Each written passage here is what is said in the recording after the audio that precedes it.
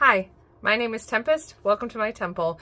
In this sacred space, we like to use tarot, journaling, and astrology to transform everyday life. And all of these things are on the menu today as I dive in and share with you some of my working with Mercury.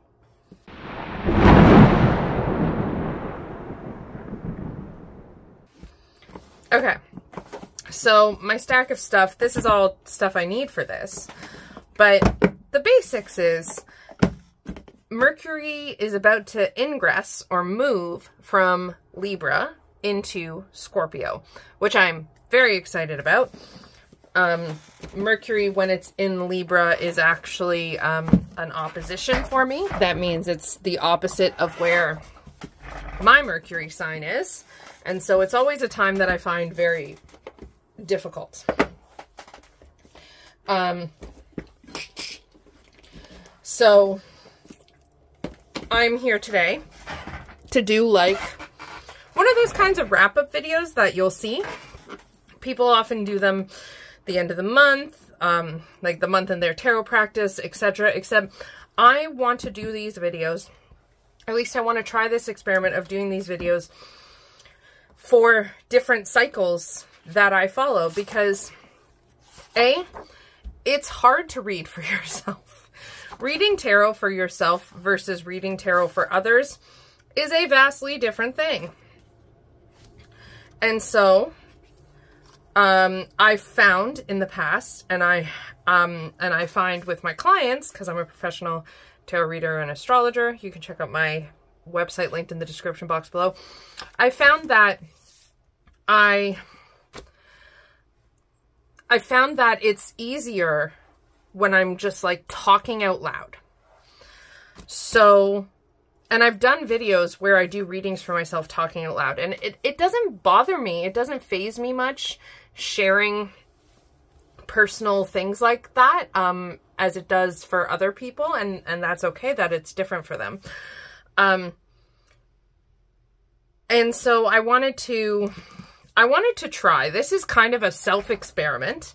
So do be sure to let me know in the comments down below whether or not you enjoy this video. I'm going to post a few of them, I think.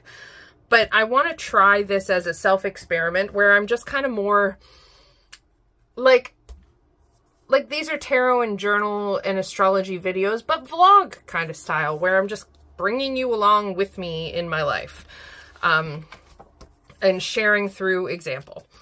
So today I am wrapping up and preparing for Mercury to enter Scorpio. So if you've missed it, lately in my practice, I don't do a lot of traditional bullet journaling, or I do bullet journal style things. I still very much feel like this is my bullet journal. This is also my sacred journal, and the planning and the things I do are all now aligned with my spiritual beliefs, with the astrology of the world, because that's how I like to align things. And so this year, after my cauldron month, I've started, I created cycles for myself to correspond with each planet. And it kind of gives me a different, nuanced look at the general themes and ideas I'm working on as I move through day-to-day life.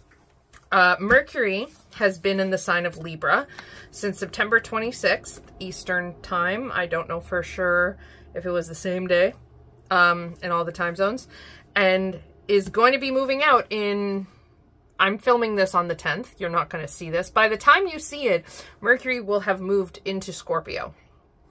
So, this is like my wrap up, and I want to do this a little bit ahead so that way I can do the reflections and then do my reading. So Mercury is going to be moving into Scorpio on October 13th, again, Eastern time. I don't recall the exact time of day, so I don't know if it's in different dates based on time zones, but check that out for yourself. If you just Google it, it'll come up. Mercury is the planet that represents how you think and how you speak. So this is very much mental health wise, communication wise, those kinds of things.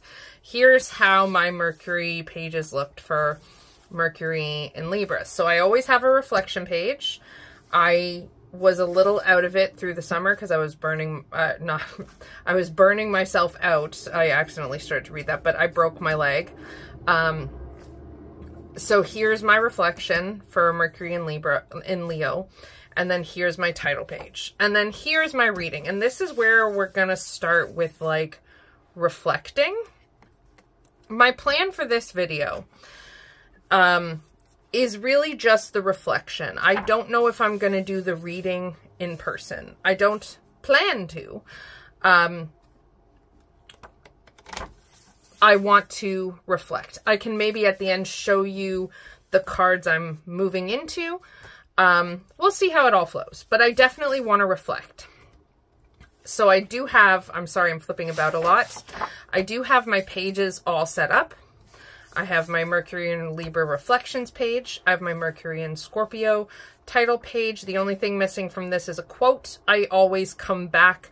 This is how I do my setup. I do the loose container and then I come back and fill things in.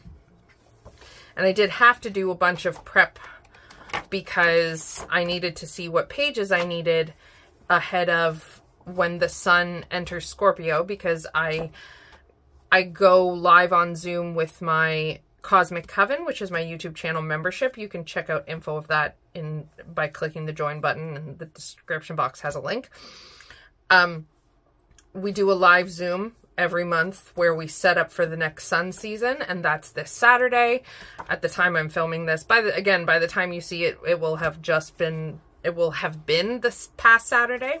So I go in and I set up my basic outline. So, and all of these have the same basic outline, which is what I like to do.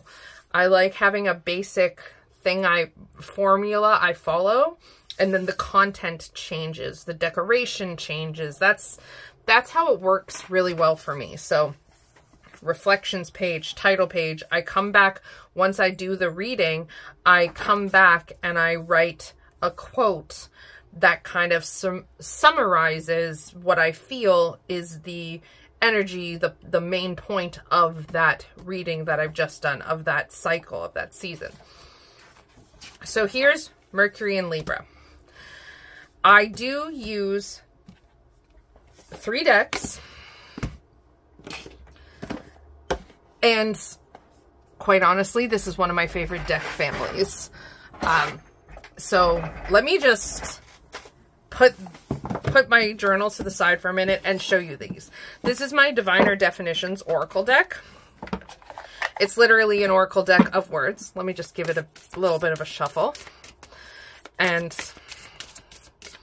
I adore this. And in my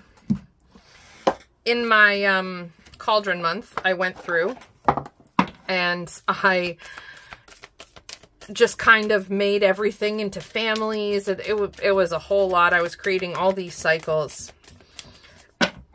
This is my Dream Visions Tarot, my 2nd edition.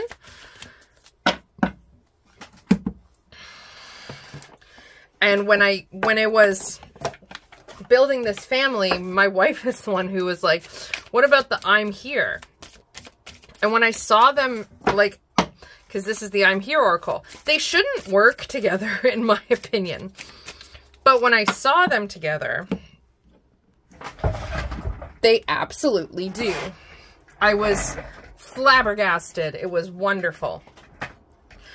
So this came very easy, using the Diviner Definitions, because when you use Mercury, as I said, is about thinking and communication, and we use words as one of our main sources of communication.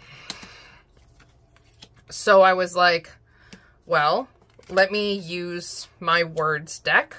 I now pull my word of the year in alignment with my Mercury return, which happens once a year, versus with the calendar year. My word this year is simplify. I don't like it, but it is what it is.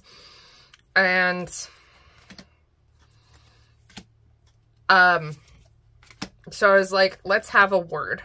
And then I was like, a tarot to go with it. And this Dream Visions tarot, the energy of it just feels very mercurial, very kind of Aquarian too, but like, look, sometimes the colors just line up absolutely beautifully. And like that, come on, Passion, Share, the Tower. Oof, it's so good. And then they all have a same kind of quality. Like, these have the same kind of like hazy quality to the art, and I don't mean hazy in a bad way. So simplicity, this is my word of the year.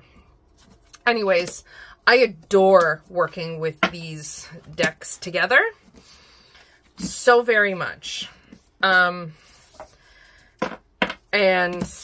so those are the decks I use. And the thing that comes in common, it's with all of my cycles, in that I pull, what I do is I like to do cycles in my practice where I pull cards ahead, and then as the cycles go on, I look at and reflect and predict on the cards, and then I reflect on the previous cards. So I pulled ahead when I decided to create this deck family. I pulled for the whole year. I did pull in like retroactively for some of them, the Mercury cycles, and that's fine. And then I pulled for the whole cycle from beginning to end, from when Mercury enters Aries, because that's where my Mercury sign is. So when Mercury enters Aries, that is my Mercury return season. So once I did that, I pulled from Aries to Pisces. And that's a whole mercurial cycle for me. And then there's the smaller individual cycles within the larger cycle. So now I need to reflect and look at what was going on for Mercury in Libra. So the cards I've had for Mercury in Libra, I put a quote from one of them, which says, "No longer where you were and not yet where you're going. You are in between." And boy, howdy, does that kind of sum it up. Because the cards I've had are liminal,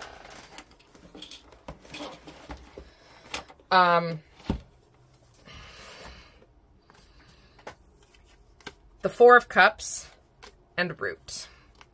So these have been my cards for the season, the cycle, the season of Mercury in Libra. Mercury in Libra season, I have had the cards Liminal, Four of Cups, and Root. On the Liminal card here, it says 3 different definitions, and then there's more in the guidebook. This one says, of, relating to, or situated at a sensory threshold, barely perceptible, or capable of eliciting a response. Number 2, of, relating to, or being an intermediate state, phase, or condition in between, transitional. 3, occupying a position at, or on both sides of, a boundary or threshold. Then we have the Four of Cups, and then we have Root. And here on the bottom of Root, it says, who are you? What's your source? What keeps you grounded? Setting some roots down can help you feel safe and present. So what I want to talk about in this video is how this has gone based on the cards and what I wrote in my journal and what I thought this was going to be. And then I'm going to fill in these reflections. So those are the cards. The Four of Cups card. The Four of Cups is it's a very apathy kind of card. I will not lie. I know my tarot, but I'm struggling with words and thinking these days.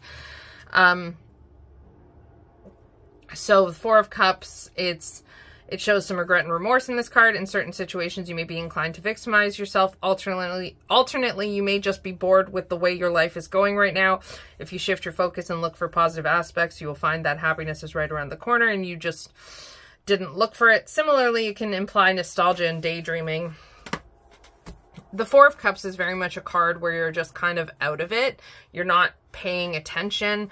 In the traditional RWS, you've got this person is like sitting, maybe it's not in the RWS, but I can like almost see this image in my head of this person like sitting with their back against a tree, and there's 3 cups behind them, and a 4th cup is being handed to them. They're not paying attention to the 3 cups that are behind them. And they're also not, or they're focused on the 3 cups. Sorry, the 3 cups aren't behind them. They're focused on the 3 cups. They're focused on this emotional turmoil that they're not seeing the 4th cup of joy being offered to them. So here we have this gorgeous creature is just focused on these cups, focused on the dark, the harder emotions, not negative, not bad. Just because we don't like something doesn't mean it's bad. It has its purpose. It has its place. And the point of the 4 of Cups is that you're not focusing, you're focusing too hard on the hard emotions. And that can lead to apathy. And good God, have I been feeling very apathetic. Now, if you saw my last video, you might have heard me mention I got some mental health diagnoses. And I don't know yet if I want to share what my diagnoses are. I can share, though, and I do feel comfortable and confident sharing that apathy is a thing I experience intermittently. It has been for years, and it is connected to my trauma and my mental health diagnoses. And I feel like I'm on the right route looking at apathy because of some other cards. So, but before I get too deep into like the reality of what this has been, let me look at what I wrote. So, because this is literally what I do. So here, the quote I put was, "No longer where you were and not yet where you're going, you are in between." And that was from the liminal card. And I feel like liminality really does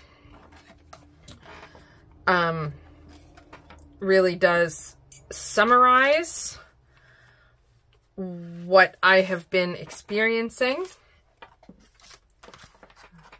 But as I said, before I look at the reality, let's look at what I wrote. So I always put a chart and I highlight where the area is. This was Mercury entering Libra. And so I looked at where Libra is on the chart. Now this chart, the charts that I print and put in are synastry charts. That's what they're called on astro.com. And what it is it puts the inner circle is the chart of how the sky looks when Mercury entered Libra. And that's what tells you about this season, this general season. And then the outer circle is my birth chart. And looking at the relationship, my birth chart tells me the part Libra plays in my life. And looking at the relationship between the two is where we see how this cycle of Mercury is relating to and interacting with the energy of me, the energy of my life, because this is my chart. So the astrology notes, this is the Libra. Libra in my chart is my 4th house of home, roots, and ancestry. In my Mercury in Libra chart, so this is dependent on time zone. If you're in EST, it would have also been a Leo rising chart for you. In the EST, in the Mercury ingress chart, where Mercury enters Libra, it was the 3rd house of ideas, communication, and short distance travel. So looking at the two together, I wrote, is this about how I ground myself in knowledge, reading, and communication? And I wrote, how important, and I wrote about, this is kind of about how important how important thinking and communication is for my body, heart, and soul. That hits really hard. The cards, I noted them here. And then here I put liminal. I did each card. So liminal, and here's the quote: no longer where you were, not yet where you are going, you are in between. Another quote: occupying a position at or on both sides of a boundary or threshold. And I wrote that this liminal card in this was about being both and. Not either or, not black or white. It's about being both and. And it's very much, because liminal, it's that gray. And for myself, I really struggle with my, I struggle with black and white thinking. It's not only a thing that impacts people who are autistic like me. It's also a huge thing, contributed, like, it's related to my mental health diagnoses. For myself, that's a very strong thing. I get stuck in black and white thinking all the time. I get stuck in, I have to be this or that all the time. It is rampant. And so the liminal felt like it was going to be about shifting into that. I'm not either or. It doesn't have to be either or. My thinking and my communication doesn't have to be either or. It's not about that. It's about it being both and. How can I embrace that gray, that liminality, which also for me, my matron is fucking Hecate. My matron is a goddess of the liminal spaces. And I identify very strongly with this idea that, like, while I am constantly trying to split myself and put myself into black and white categories, I am a liminal human. I am very nebulous and abstract and weird, and I occupy both spaces. It's honestly a thing that has been a source of extreme confusion and identity difficulties for me, because I will feel one way and then I'll feel the other way, and then it's extremely confusing and very disconcerting and discombobulating. So this liminal was like, I'm trying to think of wording here. This liminal was like how to be both and.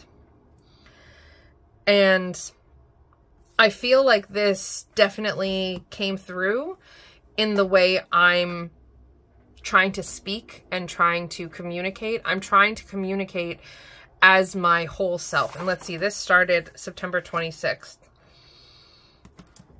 Let me take a look. I have to do this sometimes in that I have to, like, reflect back and look at the calendar to see what's been going on. I think this was just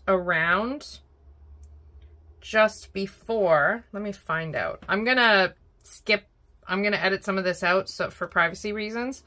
Okay, so just before this transition started, when I was realizing, so right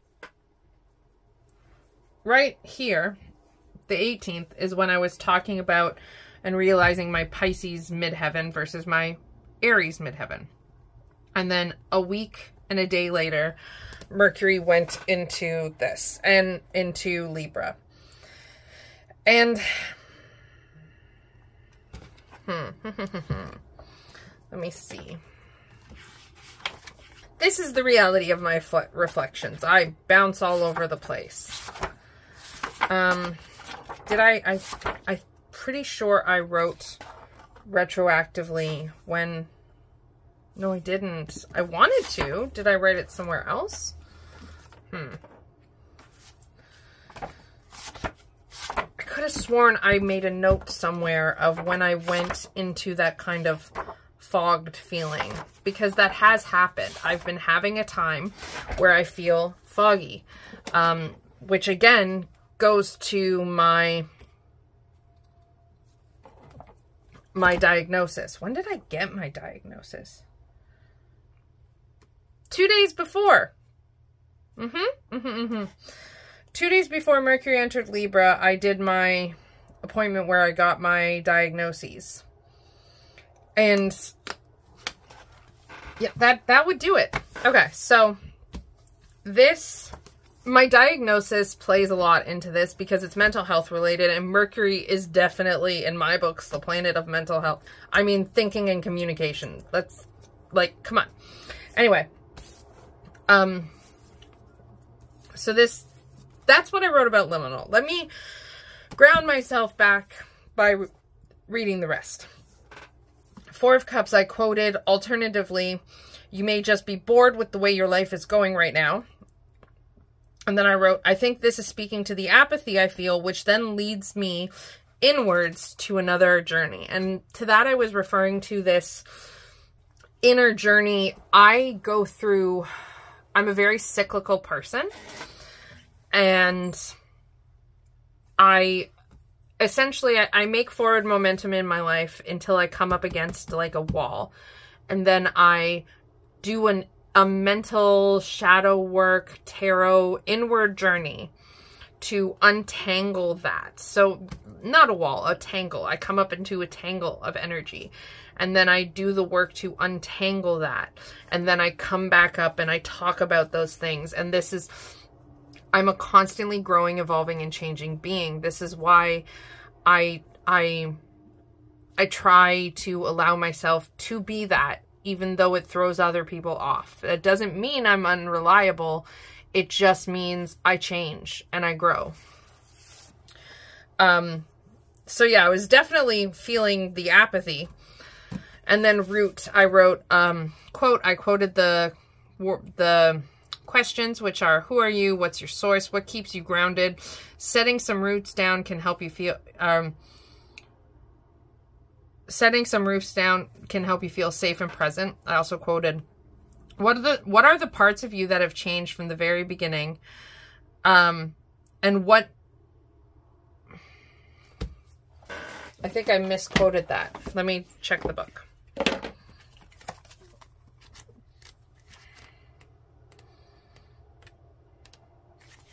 By the way, I know this was a long wait. I don't know if it's still available, but I adore it.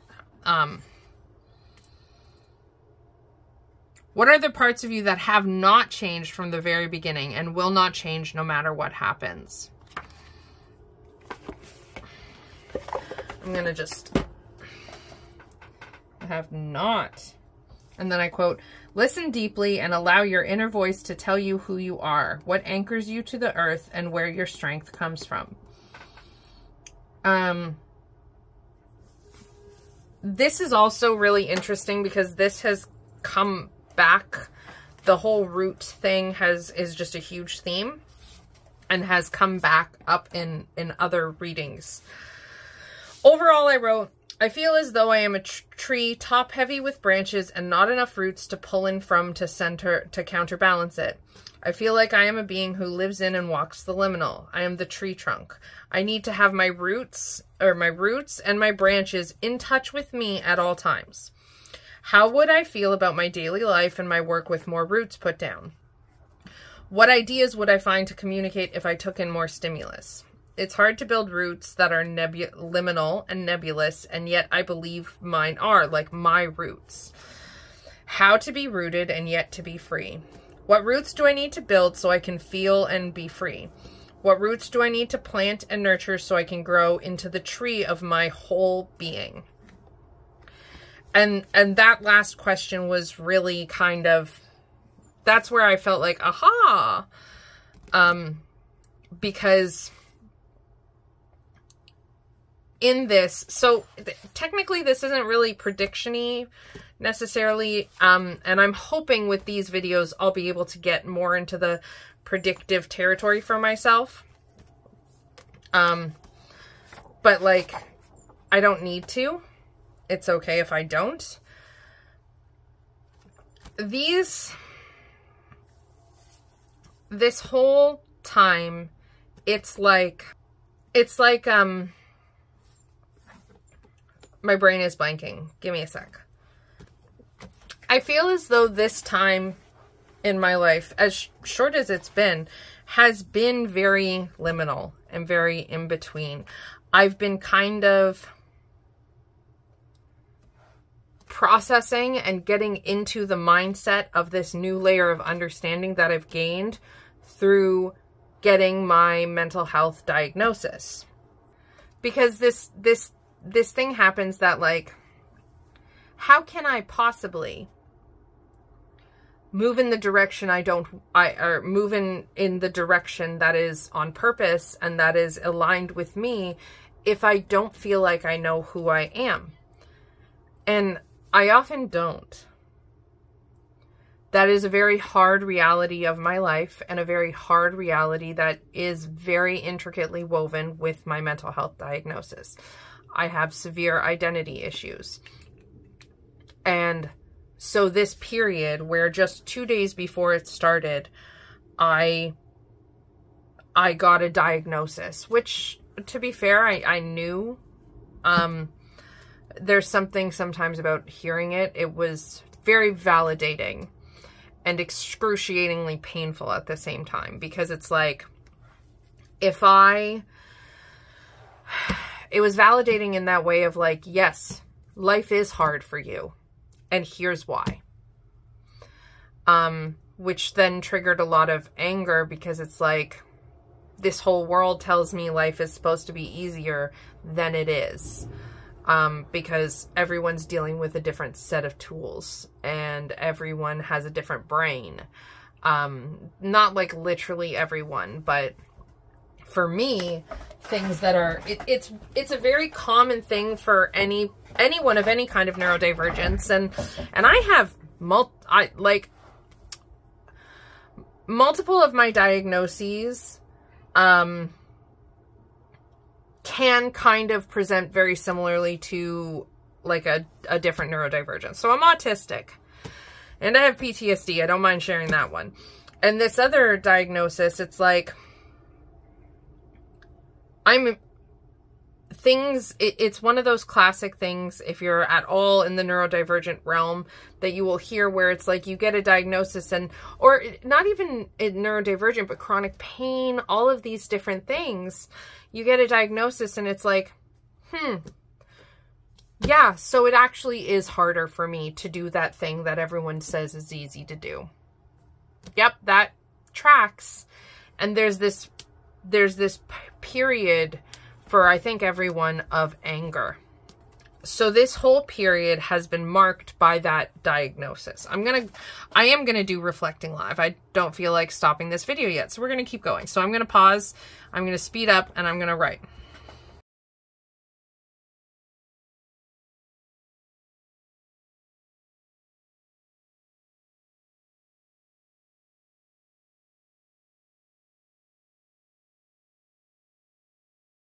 Okay. So I wrote, this entire period has been marked by the signature of getting my new diagnosis, which, though I knew it on some level, hearing it confirmed, shapes, and changes the way I view and understand myself. It also adds a layer of importance to needing to learn to walk the liminal both and life that I was talking about. And for me, I definitely think if y'all don't hate these videos, I definitely am going to conduct this as an experiment where I do these videos and I just share them, because this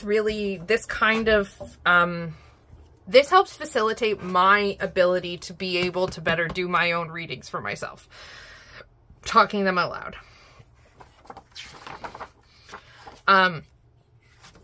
So when I get stuck in black and white thinking is when I feel this. Is when I feel this apathy. Because I end up idolizing this part of myself, this way I was, as this thing that is just like unreachable. And I look at where I am now as like this thing that is somehow broken, and it's not healthy. It is a trauma response. And so learning to walk this liminal life is kind of the counter to that. At least I believe so.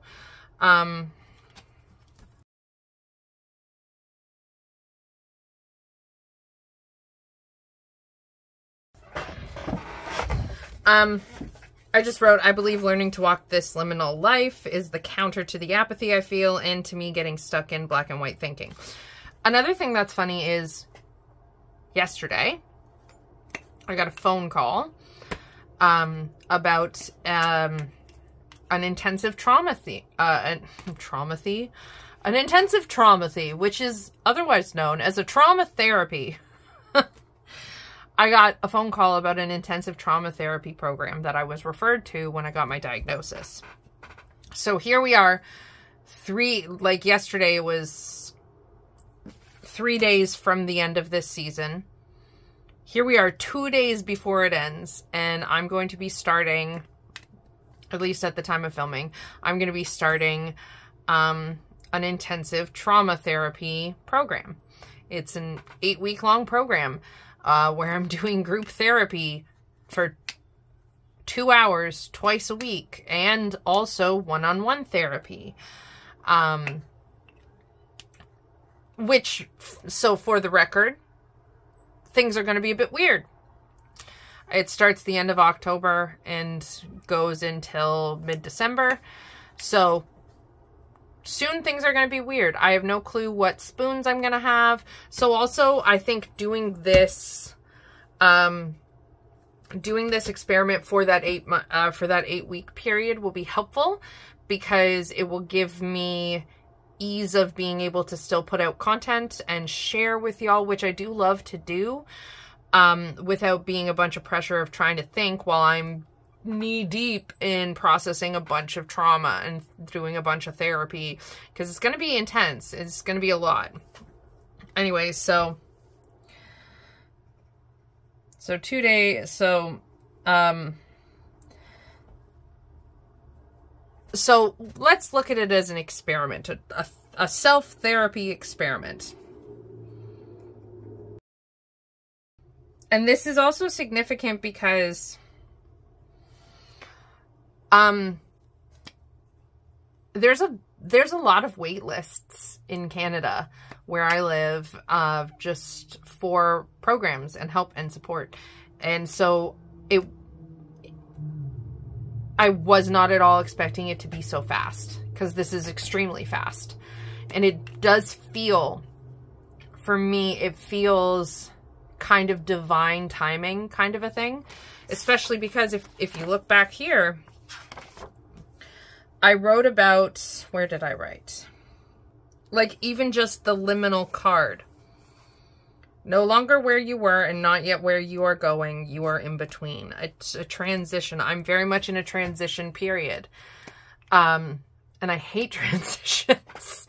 It's so, oh my gosh, the irony and slight irritation that my goddess is a goddess of transitions and liminal. It's also, like, it's beautiful, and God, it's hard fucking work, which, Sakate, of course it is. Anyways, 2 days before this season began, I got my diagnosis, and 3 days before it ended,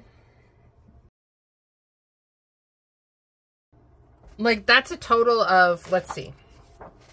Let's do some dates stuff. Let's look at dates. So here's where I got my diagnosis, on the 26th. 13 days later.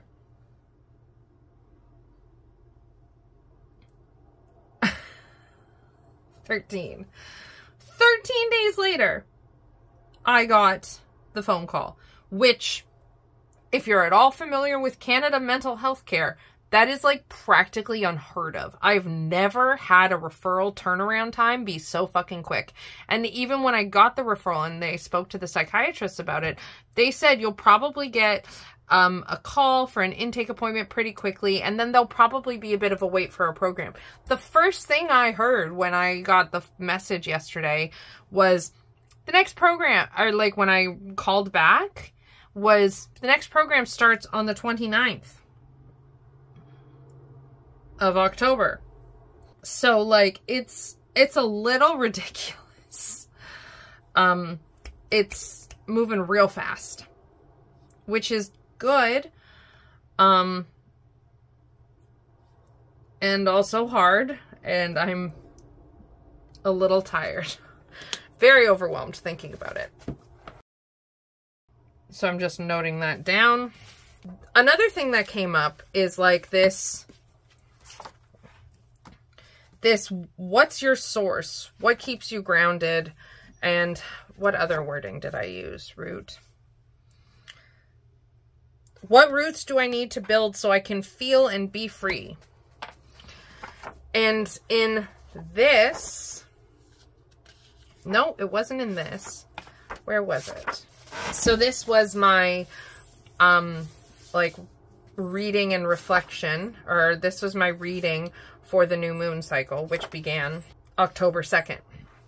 In it, roots came up, like just the idea of roots. I wrote here, I feel I want this process to be an active journey of heart healing for my home, roots, and ancestry to branch me up to my life's purpose. Roots always comes up in Libra season for me because Libra is my 4th house of home, roots, and ancestry. And I wrote active heart healing to support finding and planting my roots. So then I asked myself, what heart healing do I need the most? And then I asked myself, what roots do I need to support this? I didn't even remember at the time that I wrote this that I had asked myself that question of what roots do I need to build so I can feel and be free. And then without even meaning to, without even trying, I asked myself that question and I got courage. So I'm going to jot down about how I asked myself that question and how without meaning to, I got the answer, and that I need the root of courage.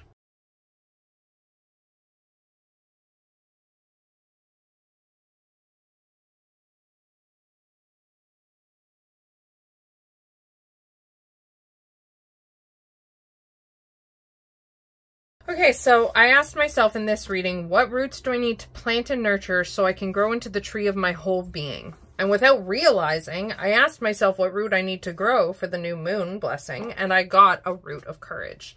So I'm going to highlight this. Roots and trees in general are very important to me. I got a message years ago that I'm still kind of learning that's like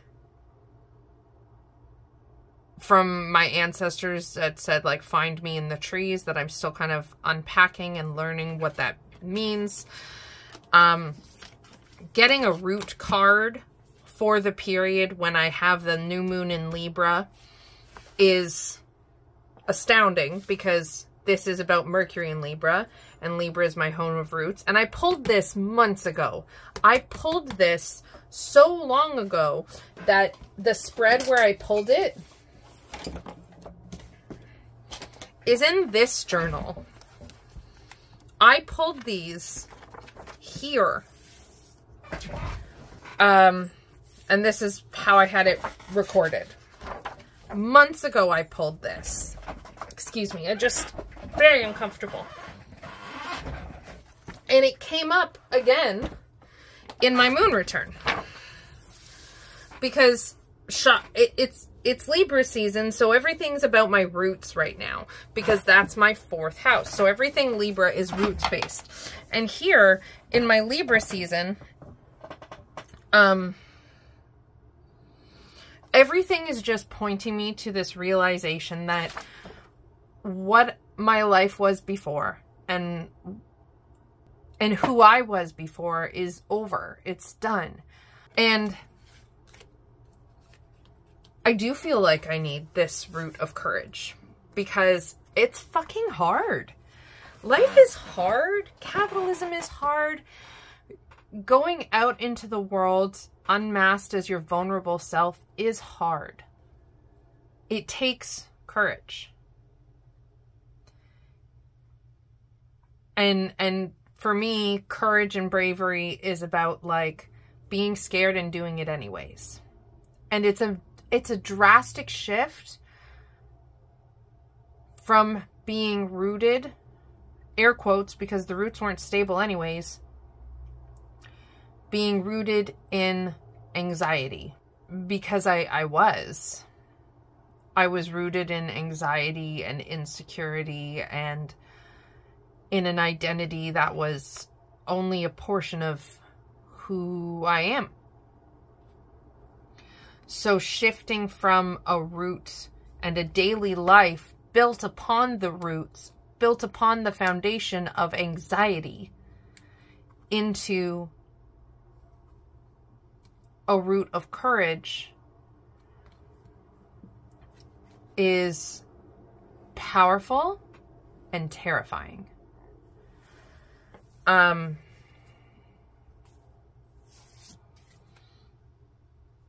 just want to write a bit about that. 1 second.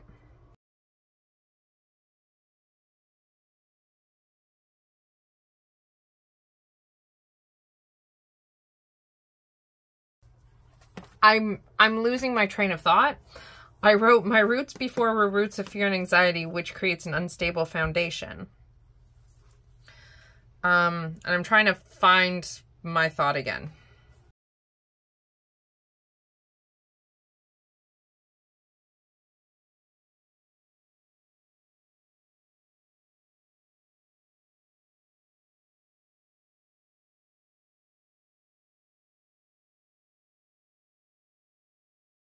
Sorry about the light. I forgot to charge my phone while this was going on, so the flash turned off. So sorry about the lighting. And I added, and now I'm being called to shift into a place where I am nurturing the roots of courage I already have. I've always felt like a courageous person, but I internally fight myself, and so that courageous fire I've always felt has been coming out in overpowering ways as it fights just to stay alive. Ultimately, I do feel like a courageous person, and I feel like a fiery person, but also a very watery one. And my fire is like passion, and my passion drives me, but it doesn't, in the core, on my own, it doesn't overpower me.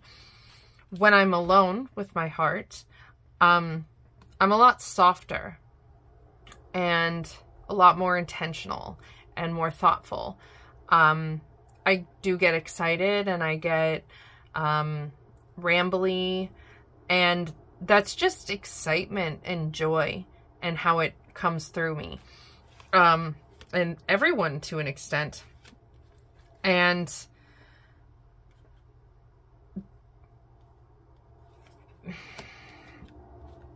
a thing that happens with fire, I'm an Aries sun sign and an Aries Mercury, so I still have that. A thing that happens with fire is when you push it down, it will fight to get to air, so it will live the whole time. And fire can be very violent. And I'm not a physically violent person. I've never felt like a violent person at my core. But I was trying to stifle this fire in such a way that, like the core of the earth, instead of my fire being this beautiful molten core, which keeps me going, which keeps me lush and nourished and keeps me turning, and all of the beautiful things that like the core of the earth does, and keeps me inhabitable. Instead of being this beautiful core, it was being suffocated, and so it was flicking out and causing a lot of damage. I don't know if I'm explaining this in a good enough way, in a way that makes sense. It's a really weird process to look back on your life and wonder how the hell you got to where you are, because I used to know this stuff about me. And somewhere along the way it flipped. And I don't know when that happened, or I don't know how. It's like I used to say I was a water element person. I used to identify very strongly as a water element person. And everyone told me I wasn't. because I was an Aries. And it was like, but I'm more than just an Aries. I am not either or. I'm not water or fire. I am both and. And the way that shows for me is I speak fire and passionately. But I don't move like fire. I don't, that's not how it works for me. Anyway, I don't know when I start to talk these kinds of more ambiguous, nebulous ways, if it makes any kind of sense. But it is me.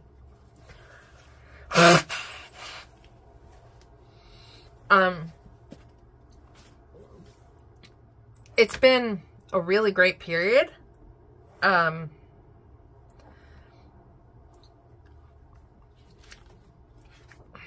feel like overall, it's a bit hard to tell because I didn't do this predictions in this kind of narrative style for myself, which I'm going to do, because we're going to keep going. So I'm trying to like think of wrapping this section up of the reflecting. So let's see. Ultimately, I feel like in this period, I've gained an integral peace and an integral understanding of the diagnosis I gained. For me, feels like my missing piece. At least a huge one. It kind of explains a lot. It explains a lot of the stuff that just didn't. It explains a lot. And I feel like through gaining that, I've been put back in the, I feel like I've been put back in control of my life this year, and back in control of the, like, in the driver's seat, at least as best as anyone can be, because like no one's in full control, because we are not solo creatures on this earth.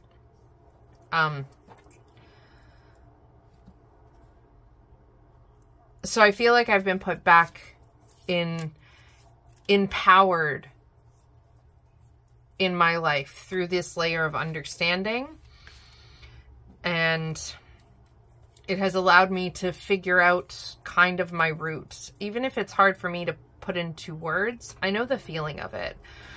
And that's also a thing that's very true of me. I love words, and I struggle to put things into words in a way that I'm not sure if people understand me, but I'm not even sure if I understand me half the time, but I know the feeling of it.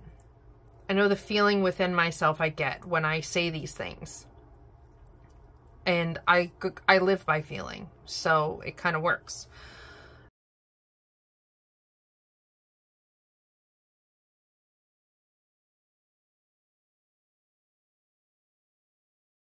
So I just wrote, I feel like I've gained an integral final piece that allows me to move forward in my life as the empowered sovereign being in control of it, finally able to build the roots I need. Now again, and I'm just moving this piece of washi over because I've decided I want to have washi on both pages here, so I'm just going to move this one. Oops. I'm going to move this one, and then I'm going to add a new one so that way it continues properly from itself. Again, I can't overstate enough. I am under no illusions about what control I do have in my life. And I don't want to control nature. Nature is gorgeous, and Mama Earth knows what she's doing. I love and trust her and revere her. So I have no interest in being in control of all that. And within the realm of that, it's not that I don't have any control. It's not that we don't have any control in our life.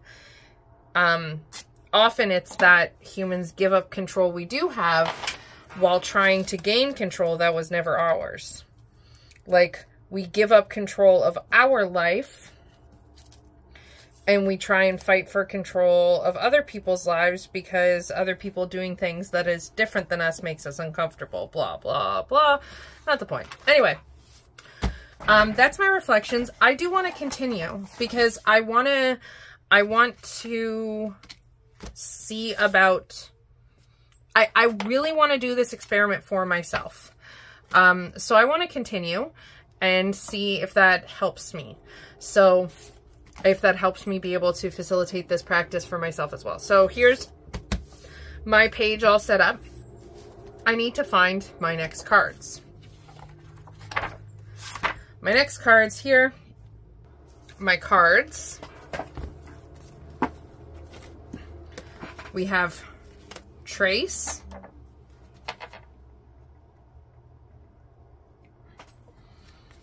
Justice. These are the cards I pulled ahead. And Dream. Okay. The first, look at all that pinkiness. See, look at this. Look at this. We've got the pink that ties in together and the brown that pulls in the edge of the hands and the bottom edge of the card. And now I'm going to do my astrology notes. So, Scorpio, Mercury, the planet of communication and thinking, is moving into Scorpio. In my chart, Scorpio is my 5th house of children, joy, creativity, and pleasure. Ta-da! And in this chart, in the chart of Mercury moving into it, for my time zone, Eastern time, it is the 10th house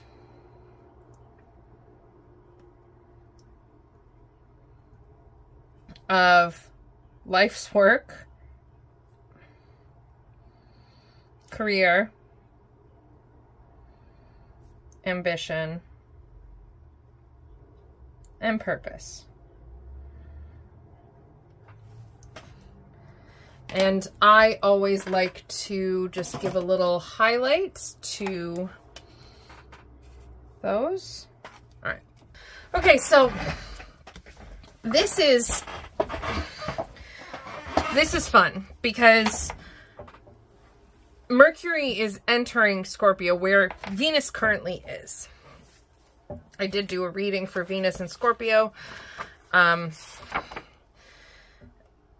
And that's going on for a little bit. So I guess that will be another reading that comes out that we'll do next, or another video. Anyway. So Venus is in Scorpio. This is fascinating because it's like,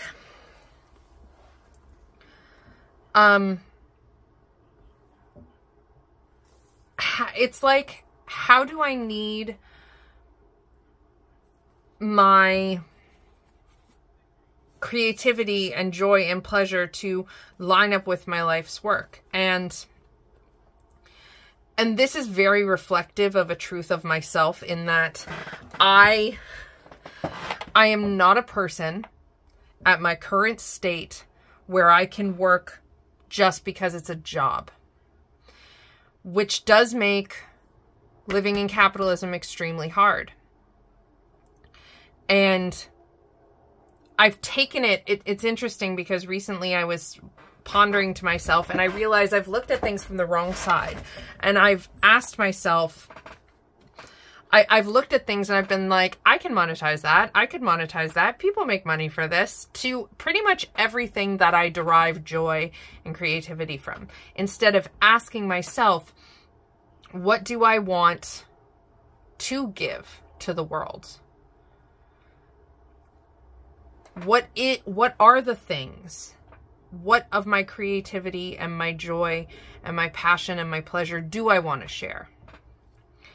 And what do I want to be just for me?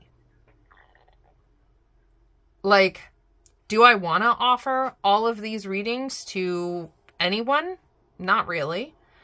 I want to offer very specific kinds of work and readings with people. and you'll see that reflected if you check out my website. It's fine. I'm a dedicated person. I tend to go as deep as possible with each singular thing. And I can't go as deep as possible with 20 different things. I'm a person of depth. And it's taken me lots of time of width to figure out what things I want to continue to go deep with, what things facilitate the depth I like. And I've been creating things that help facilitate me diving into those depths with my clients, which is what I want to do. I want to help facilitate this kind of depth, and because it is through understanding the depths of myself that I am able to build the life that I want for myself. And I want to help people build lives for themselves that bring them joy and all of this wonderful thing. So it's really interesting that these are coming together in this, because it's like,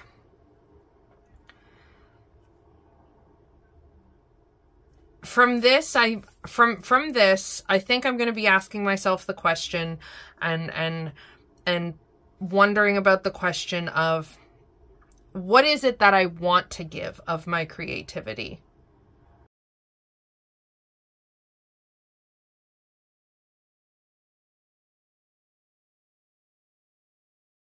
So asking and pondering the question, what of my creativity and passion do I want to share in my life's work that is not diminished or burdened through the sharing of it? Because I find when I share specific things, it makes me feel disempowered. So what sharing of my joy and my creativity makes me feel empowered? And it's often this kind of a thing. I love sharing my insights. I think I'm a very insightful human, and I think I'm meant to share insights. So I think that's kind of the astrology bit that I'm feeling.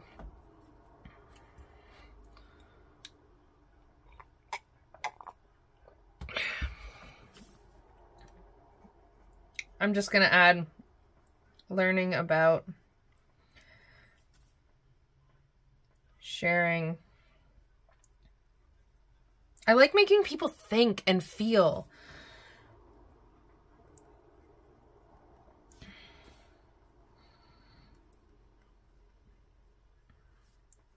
And I like sharing my, epiphanies. So I feel like this is telling me this is about learning about sharing my insights through my life's work. Now let's look at the cards. So for the word, trace.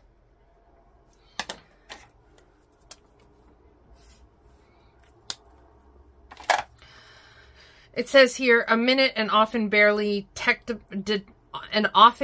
detectable amount or indication, a mark or line left by something that is past, to form carefully or painstakingly delineate, to discover signs, evidence, or remains of, to make one's way, to follow a track or trail. So I want to quote those, and then I'll see what the book says.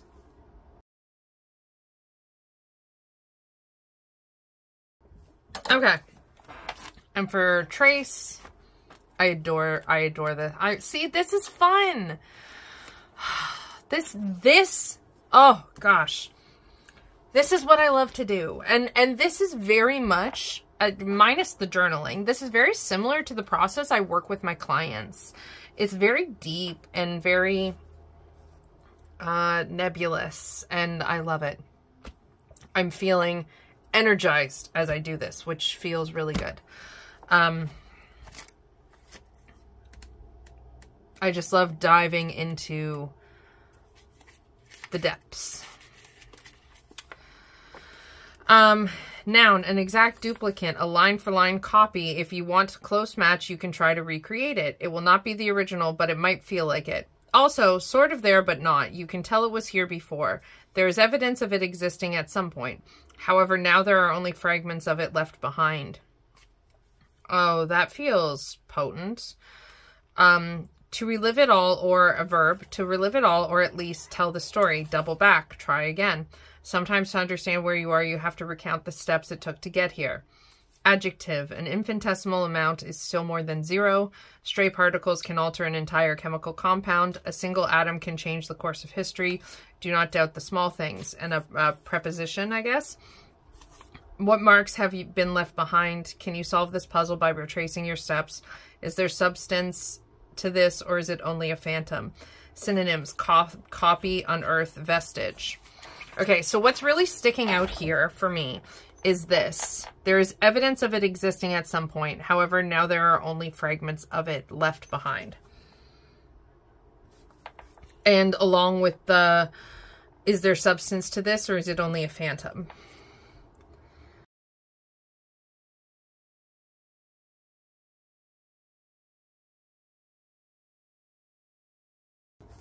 Okay, so I wrote those down. I feel like this is like...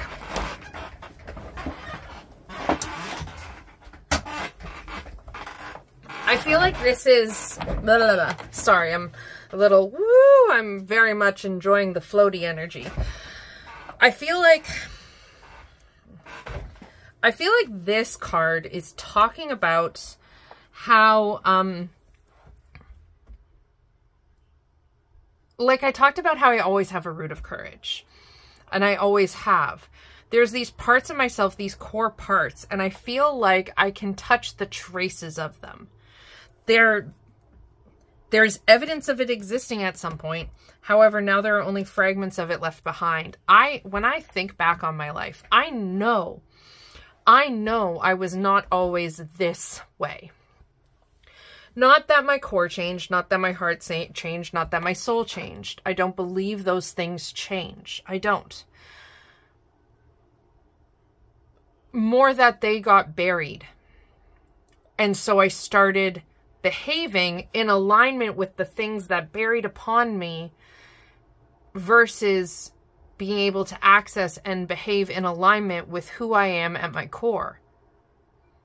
Because those became like, it's like, if I imagine my core as like a seed, or as like the earth's core, it got just buried and buried and buried, and there's only tiny little like poke holes. I know I used to be able to be this person, and I know I was, and I feel the truth of it in my bones, but I don't have that same access to it, or I didn't. And so it's like finding the trace elements of looking at the traces of myself and determining, is there substance to this, or is it only a phantom? Is this trace element true to the core of who I am,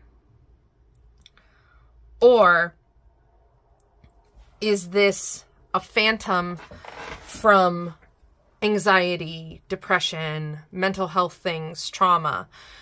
What am I sorting out there of, is this trace element I can find and point to mine? Is it me? Or is it an ingrained belief? Is it trauma? What is it? So I'm going to write about that.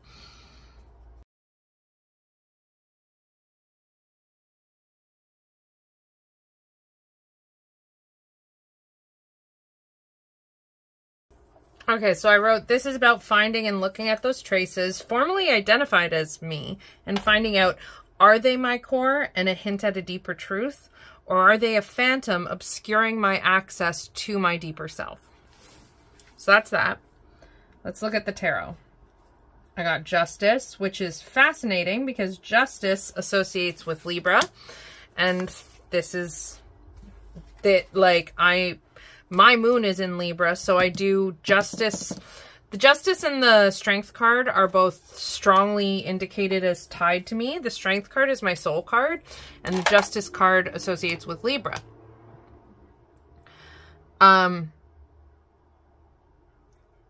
So either way, I'm connected to justice, whether or not it's through Libra or through my birth number 8, because in Thoth, justice and strength are inverted.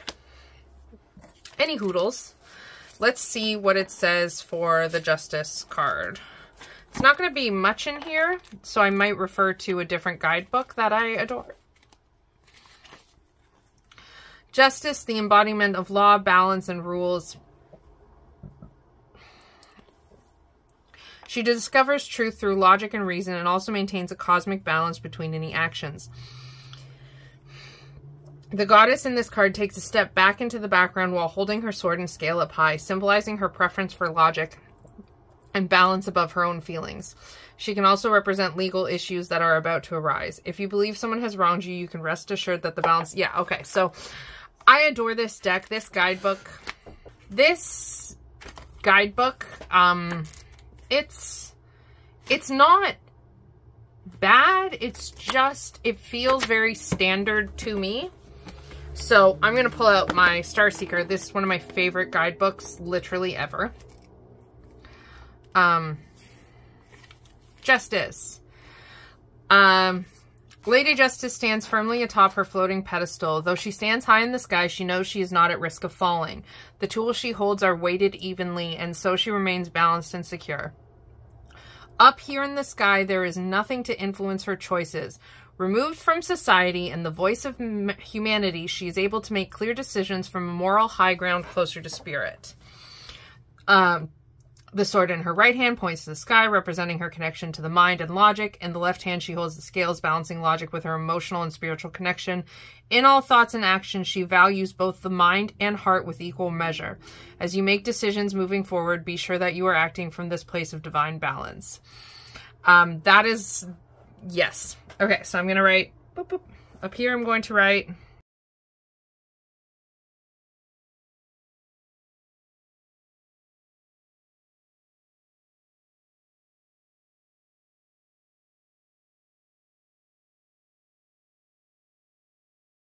Okay, so the quotes I wrote are removed from society and the voice of humanity. She's able to make clear decisions from a moral high ground closer to spirit. I also wrote, in all thoughts and actions, she values both the mind and heart with equal measure. As you make decisions moving forward, be sure that you are acting from this place of divine balance. And out of curiosity, this is my Tarot of the She. This is the deck I use for Mars. And I opened right to it. Haha. I'm curious what this says. Mars is my Time Lord, so. I am the cosmic dancer of truth and balance. I am all things and their opposites. I am the heart and soul that is tempered by the logical mind. Mine is the knowing of the workings of the universe. None escape my karmic law. None are above or below me, for I hold all within my scales. I am the compass point and the pole. I am the spindle and the thread. I hold the sword of the all-seeing truth. Its point sends out the rippled path into all existence. My pattern is perfect, my balance supreme. Always shifting, ever constant, I am kin with all worlds. I am the law of adjustment. All things must answer to me, and I will answer in return. The great divide of give and take finds its bridge in justice. Will you face the eye of my sword and feel its blade? Follow the spiral as it weaves from the point, and you may find the balance you seek. I'm not going to write anything down from that, but that was quite powerful to read. God, I love this deck. I feel like this Justice card is about, for me, it's about that delicate balance. Removed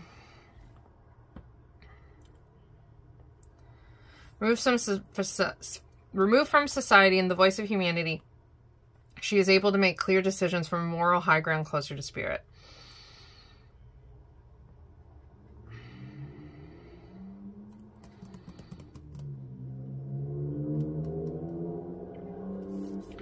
I feel very resonant with the Justice card because I don't value logic over emotions. And I don't value emotions over logic. And it's my moon sign that is in Libra, and the moon is water. It is the heart, and Libra is the mind because it's air sign. So like, it feels extra justicey to me. So I feel like this is extremely direct in that I need to move forward through this period, making sure my decisions aren't, and my thoughts aren't being clouded by other people. And I need to very much stay grounded in what I want to give versus what people want from me. I do not have to give anyone everything they want from me. I'm in charge of that. I don't have to provide something because I have the skill that I could provide that thing. Or because I have the ability to provide that thing. So I feel like this is about staying grounded in that, making sure I decide what of my creativity I want to share.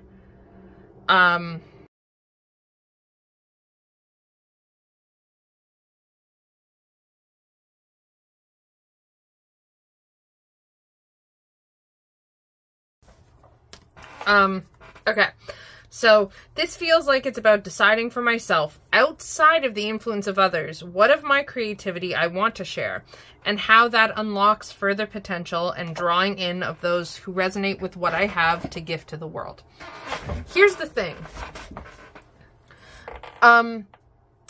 When it comes to building your life, building my life, I am not obligated to gift myself to the whole world.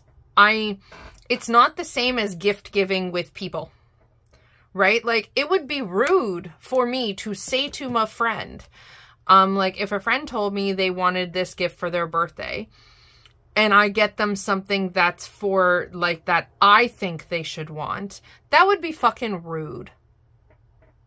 And yet, for some of us, like me, we get stuck in this idea of what can we provide that other people would want, instead of asking ourselves what we want to provide. What do we want to gift? Because when it's me and my life decisions, I absolutely am in charge of what I want to gift to people. Because it's not about people, because I can't make my life choices based on people in general. There's way too many of us here. I need to make my life choices based on me, and by shining as the light that I am, I will draw in those people that resonate with me, instead of doing it the other way around, where I'm just like blasting light everywhere, and because that's not sustainable for me. And my life's work, while it is in service to the world, at least I believe so, for myself and for my work, while I do believe we all have a gift to give to the world, I don't believe the world gets to dictate what that gift is. I believe it's up to us to identify and figure out what it is we want to gift in service of the world, what gift we feel we have to give to the world. And from there it will ripple out. There will be people who will be drawn into that energy, and from those people, it will ripple out further. I don't know if that makes sense. Anyways, that's the tarot card. Let's look at the oracle.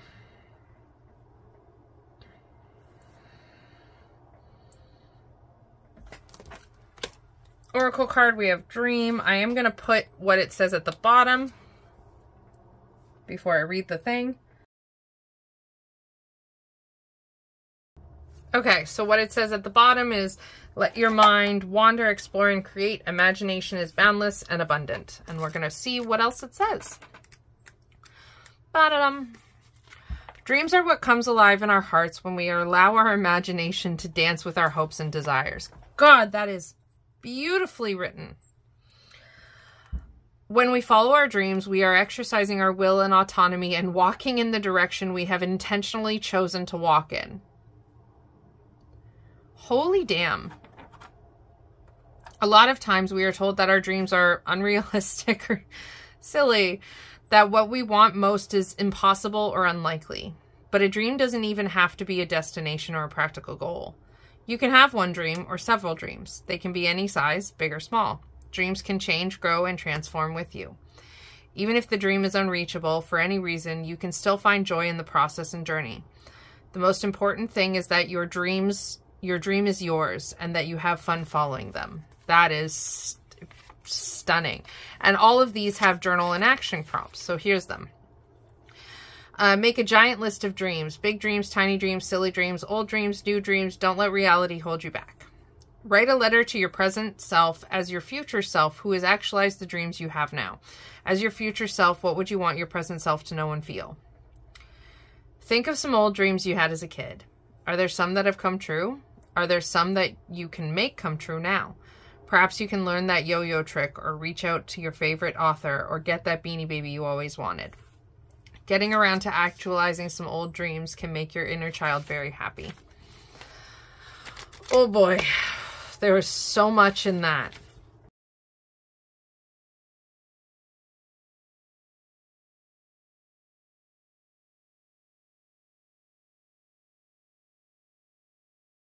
So I wrote, dreams are what comes alive in our hearts when we allow our imagination to dance with our hopes and desires. I also wrote, the most important thing is that your dream is yours and that you have fun following them.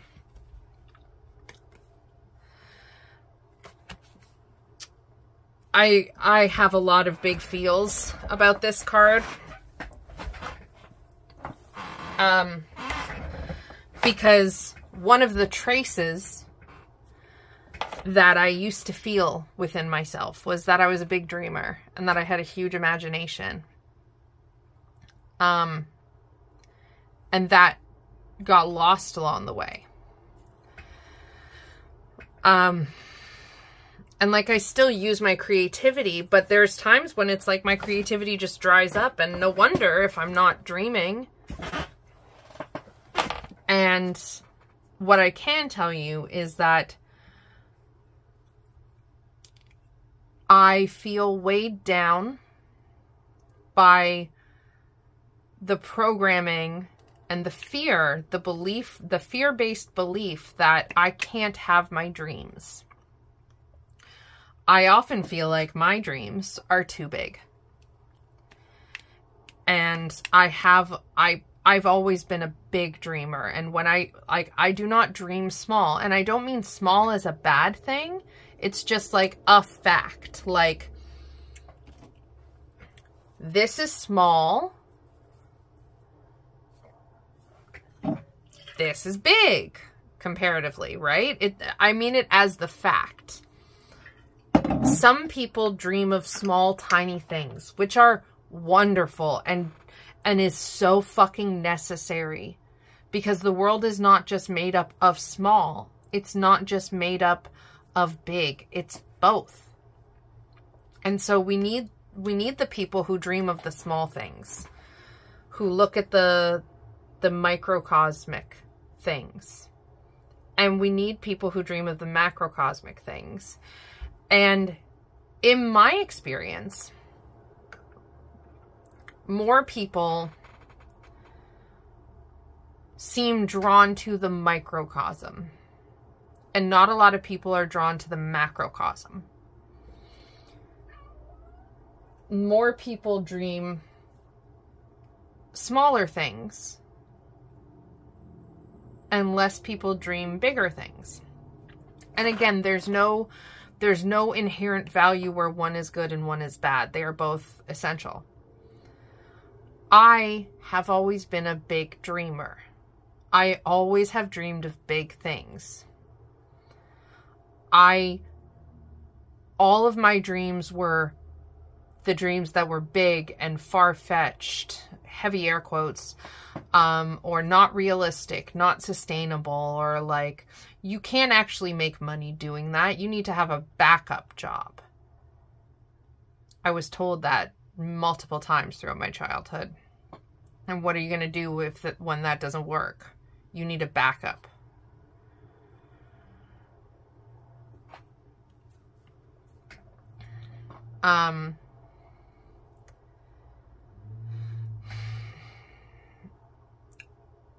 And so I put my energy into the dreams that were within my realm of reality, according to society, which was getting married and having a family. And even that dream didn't go as big as I wanted it to. Which was a very crushing, very traumatic experience. And when I think small, when I dream small, I run out of stamina. I run out of... It's not sustainable for me. My brain doesn't think small. My brain thinks big, and like big and deep. And the parts that I can identify of what took me from this thinking big. And like when I was younger, nothing could have convinced me that I wasn't going to get my dreams.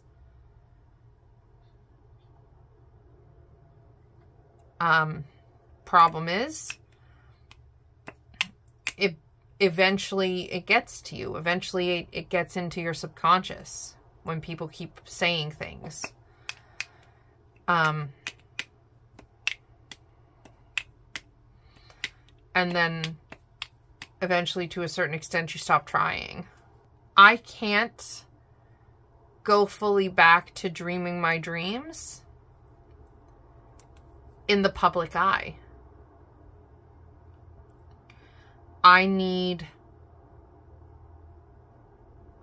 the space to dream my dreams away from humanity as a whole, so I can hear and feel myself. So I can figure out for myself if those traces are me or if they are of other than me, or if they're just a phantom. So dream. So I'm going to put the overall, because I feel like this has come together very clearly.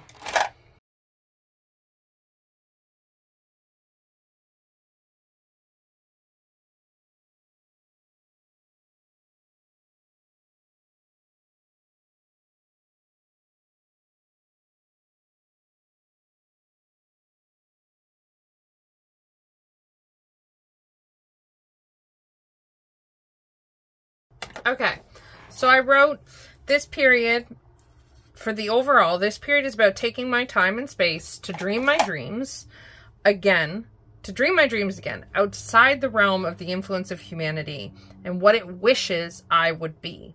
Through this process, I can find these traces of myself and sort out what is the phantom and what is a core trace that is actually there.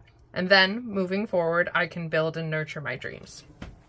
And I've decided the thing I want to do down here at the bottom is I'm going to write a hope and dream I have for myself. But I'm not going to do that here, because that wouldn't be dreaming outside of the realm of the influence of humanity. So I'm going to write that for myself. And I'm going to let future me decide whether or not I want to share that when we do the next reflection. Of November, like around November 1st. I will let future me handle that. That's it. This was not short, but I hope you enjoyed it. I